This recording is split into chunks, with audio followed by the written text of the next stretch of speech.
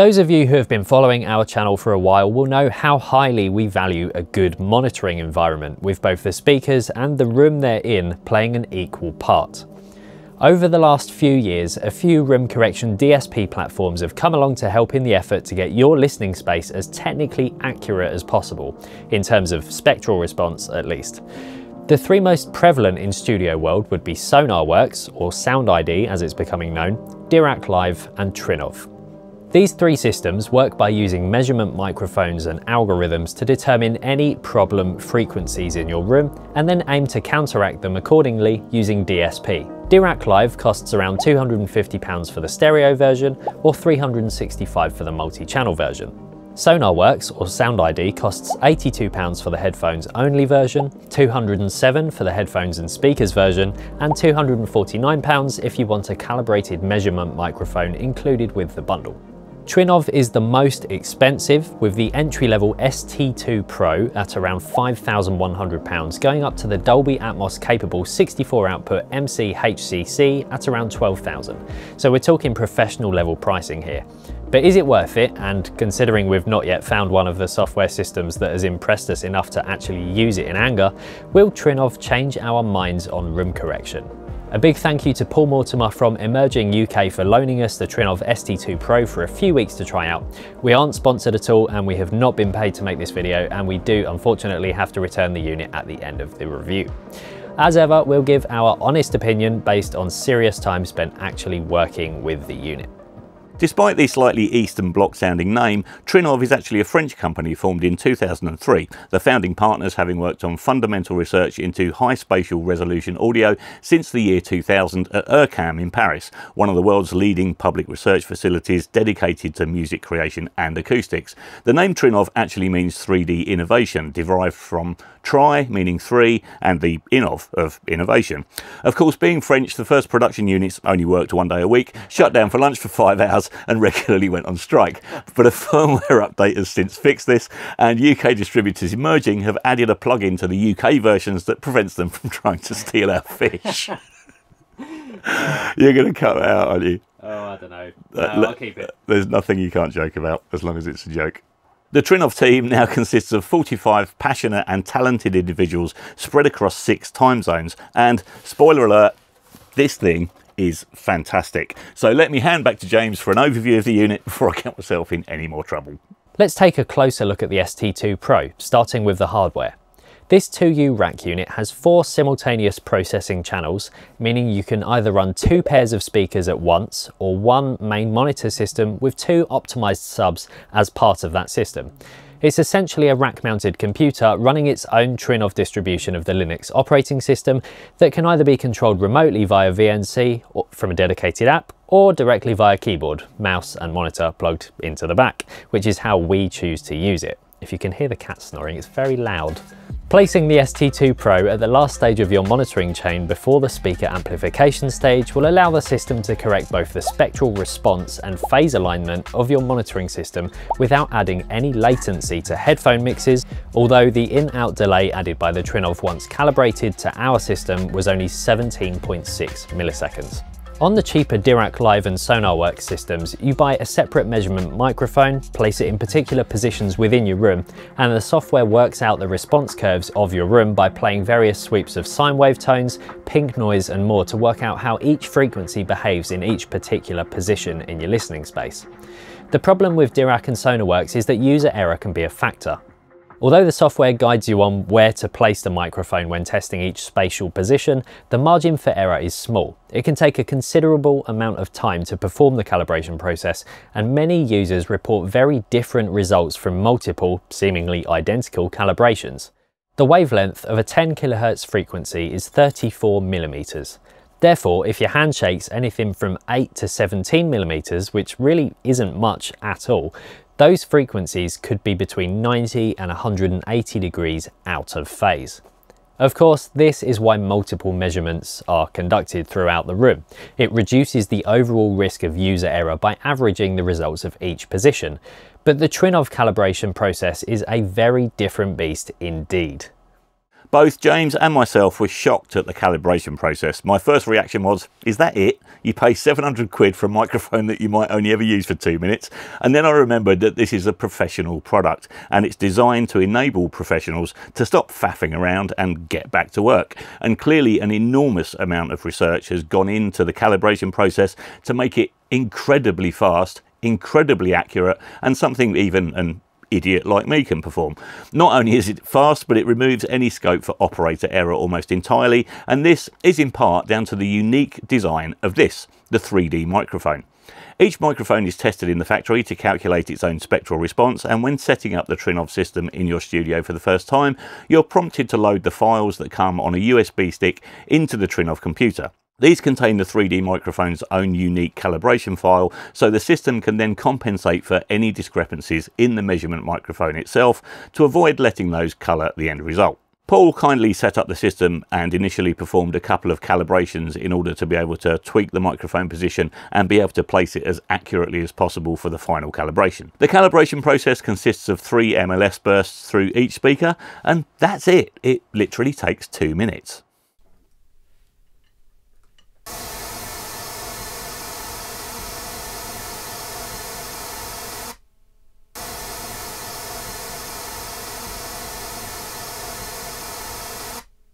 It's important as a first step to make sure the microphone's turned off. The TRINNOV mic functions as an open mic and is powered by a 9-volt battery, so you're going to get some extremely loud feedback if you aren't careful with it. You're prompted on screen when you should turn the microphone on or off, so if you're in doubt, keep it turned off until TRINNOV tells you otherwise. The default noise output level of TRINNOV is 0 dB, so this is going to be extremely loud on a powerful sound system. So the first job here should be to turn it way down. Something like -30 dB is a good start. Then we can slowly turn the volume up until the noise generated by the software is loud enough to excite the room acoustically. Around -8 decibels worked in our room here. Then place the microphone where your head will be when sitting in your listening position.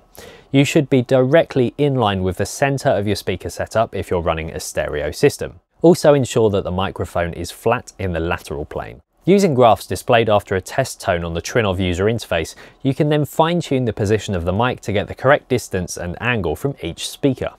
After getting this initial setup perfected, TRINNOV will play 3 3-second long maximum length sequence, or MLS, bursts per speaker in the system, and that's it. It's literally that easy. The MLS burst tones are a mixture of pink noise and modulating sine wave and provide the 3D microphone with enough information to determine everything, including spectral response, phase coherence, and even the angle of the speakers in 3D space in just a couple of seconds. This works by having the 4 elements of the mic in a tetrahedral shape. As a sound wave passes the microphone, the time between that sound hitting the first element to the other 3 elements is calculated, as well as any audio characteristics that may change between each microphone, and this then provides the algorithm with the right data to analyse the room. Once it's completed the necessary maths and the user hits the compute button, after a few seconds, TRINNOV will provide a graph showing the before spectral and phase responses and after graphs showing the same information post-correction. So let's talk for a minute about the frequency response of this room and the speakers in it. We know that this room causes a roughly 4 dB peak at 50 Hz and a 12 dB or so dip at 150 Hz at the listening position. And that's because when I decided to make this my mastering room and we put the ATCs in here, I spent a couple of days experimenting with the listening position in regard to the bass response and positioned myself in the flattest area of the room. If I stand and listen in a corner, then the bass is all over the place, but that's exactly where I want the bass all over the place, in a corner, not here. If we look at the optimizer graph from the TRINNOV calibration, we can see that it's clearly showing the 50 Hz bump and the 150 Hz dip. The 50 Hz is easy to deal with, it's just a simple cut, but the 150 dip we have to be careful with, and this applies even more so to those of you working at home on smaller speakers and running something like SonarWorks. If we boost that dip, we still have a 150 Hz dip at the listening position that we're fighting, and on lesser monitors we run the risk of running out of headroom and even damaging them if we pump through through enough extra energy at 150 Hz.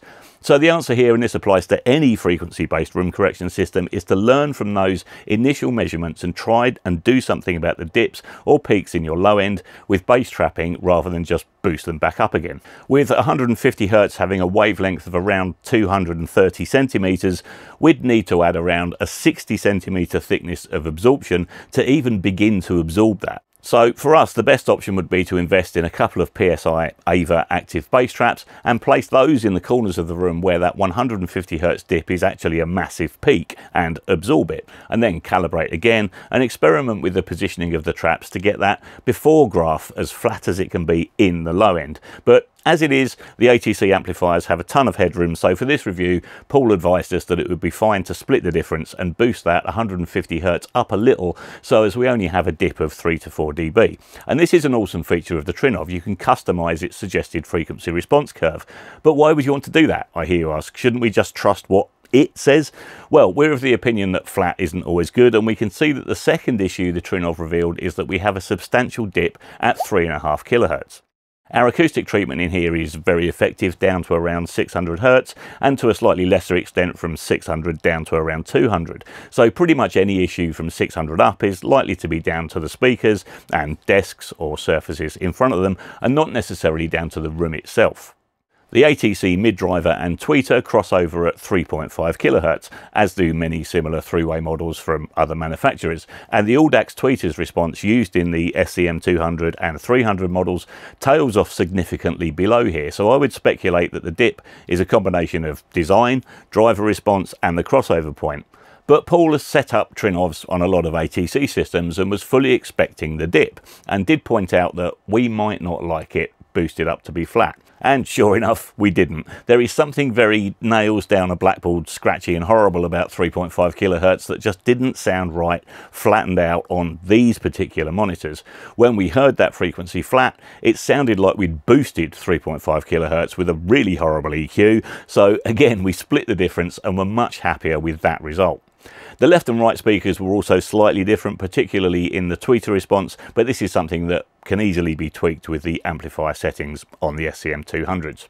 Whilst researching this video, I spoke to several acousticians and a couple of well-respected studio designers who all agreed that frequency response should rarely be flat in a critical listening environment, and that it's very important to establish a target curve, and that is very unlikely to be flat and is very subjective. A speaker that measures flat in an anechoic chamber most certainly will not measure flat in a regular room, and directivity alongside many other factors can have a big influence on how our ears perceive frequency response. And this is a very personal thing and can involve a lot of work to get right. In many studios where the engineer is uncertain about the sound they have in their monitoring environment, they get many returns or revision requests on their mixes or masters, but when things are properly tuned and a suitable target curve for that person in that room with those speakers is established, most of these problems go away. The engineer is then confident in their sound, revisions drop, happy bunny.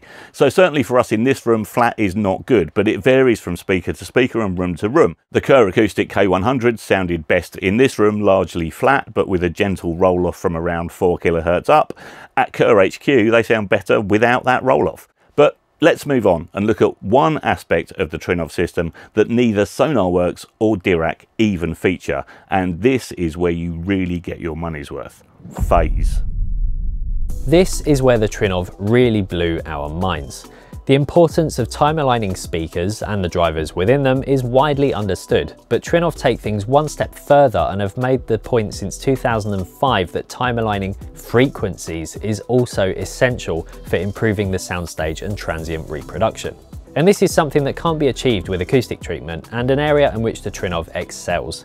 Quite how it does it is beyond our comprehension, and even beyond Paul's comprehension, and it has been said that any sufficiently advanced technology is indistinguishable from magic, and that's certainly the case here.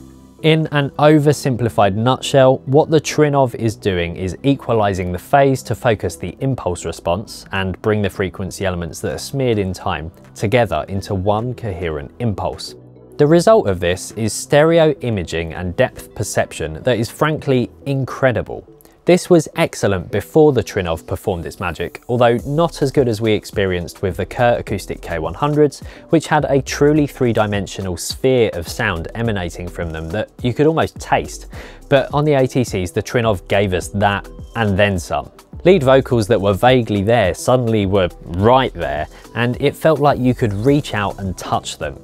But after having spent several hours listening to our regular reference tracks, it was apparent that it didn't sound good on everything.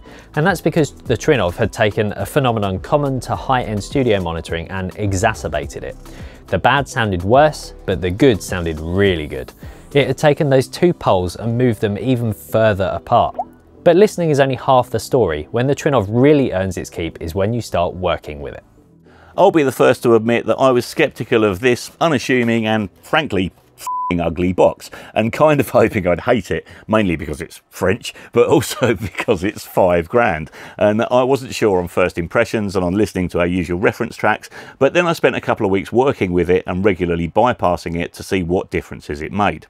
For mastering, sonically, it actually made very little difference to my output. I found I was mastering tracks in pretty much the same way as I had been without it, albeit much faster. But it was with the handful of mixes and the stem mastering I had in for clients that made the biggest difference, particularly when judging elements like reverb tails, delay and depth. And it was in these aspects that the TRINNOV showed its asking price as actually a bit of a bargain, considering the enormous amount of R&D that must have gone into developing it. Everyone I've spoken to using one of these, they've all said it's a game changer. They wish they'd bought one years before they did. It will be the last thing to leave their rack, and it's not only up their audio game another notch, but they're also working faster with fewer revisions, mixes are translating much better, and well, that's what it's all about. It's not often that something with the word pro on its front panel actually truly means that, but this does. It really does, and it's the one thing that we've reviewed on this channel so far that I really don't want to send back, and here's why. We pivoted our business during the pandemic and sold a lot of our recording and live gear to streamline what we do and to finance this very YouTube channel. And if I've got £5 hanging around in my back pocket, then first on the shopping list is camera, lighting and computer upgrades to improve and drastically speed up the workflow for these videos, which take an enormous amount of time and effort to put together. And James is editing these videos. That's his job now. But anyone familiar with AdSense revenue will know that that doesn't pay the bills until you get up into hundreds of thousands of subscribers and millions of views territory.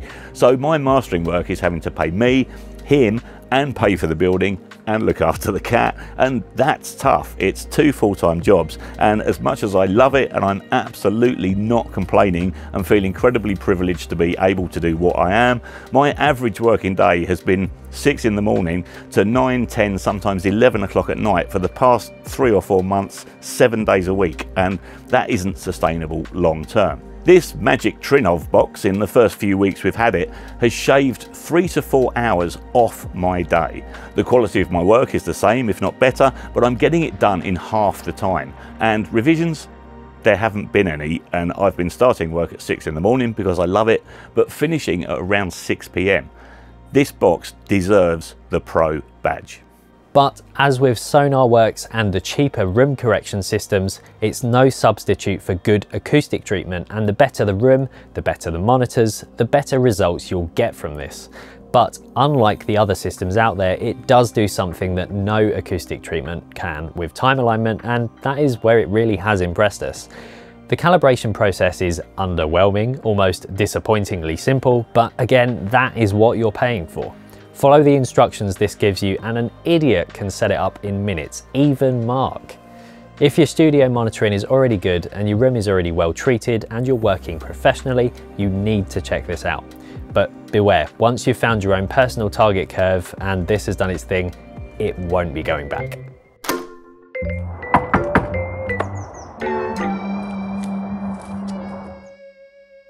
Shh.